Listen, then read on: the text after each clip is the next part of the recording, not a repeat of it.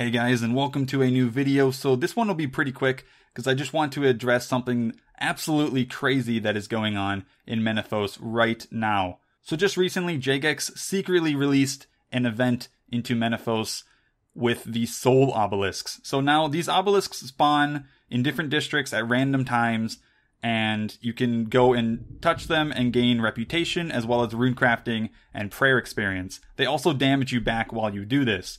So as you can see, I'm gaining reputation insanely fast, 85 every single time. Now there is a limit of 20,000 reputation gained every single day doing this, but the thing is, you only need 330,000 rep to get the completionist requirement as far as I can tell. So 20,000 is a huge chunk of that, and we don't know how long this event will go because again, it's all secret. But this was made in anticipation of the Magister, the new Slayer boss coming out. It has to do something with his lore. We might be siphoning from him. I don't even know what's going on.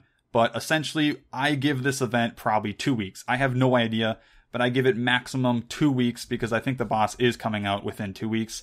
So jump on this, guys, right now. It is so good. And if you want to know how to do these soul obelisks, the best way is to join the friends chats that I have on screen right now. They are going to be extremely busy. They are super busy right now, even without this video. If they are super busy, I do recommend joining the Discord that I have in the description. For these obelisks, they have a text channel that help you with calls. For example, if there is an obelisk at the ports district on World 70, they will say 70 ports. So you would go quickly to the ports district using the quick traveling with the shifting tombs entrances, go to ports, hop worlds quickly, start on that. And I would recommend bringing a ton of food and a beast of burden full of extra food because again, it does damage you. Maybe you'll have a nice person group heal everybody. I had a obelisk earlier that someone was healing everybody the entire time. So it was like super AFK. And if you are wondering, yes, you can die here. Yes, you can lose your items. And yes, a hardcore Iron Man has died from this, funnily enough. I haven't found any confirmation, but I have heard many people say that it happened on my stream and in my FC.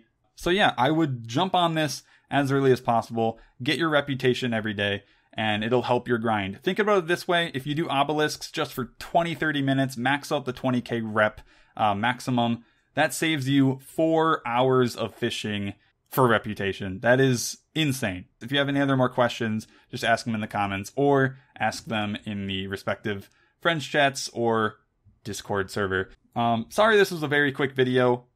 I just wanted to let you all know because I know everyone is struggling trying to get that reputation. It is a very long grind to go and do the new quests. So hopefully, if you didn't know about these things, now you do and you can get a lot of reputation. Again, I don't know how long they will be here. And I don't know if there will be any more parts to this event. This is probably just the first wave. And if there is anything changing in the future with this kind of stuff, I will definitely make a video on it quickly. But yeah, again, hope you guys have been enjoying the loot videos. We're going to get back to that later today. Either way, good luck on getting a reputation. I'll see you in the next video. Have a good day.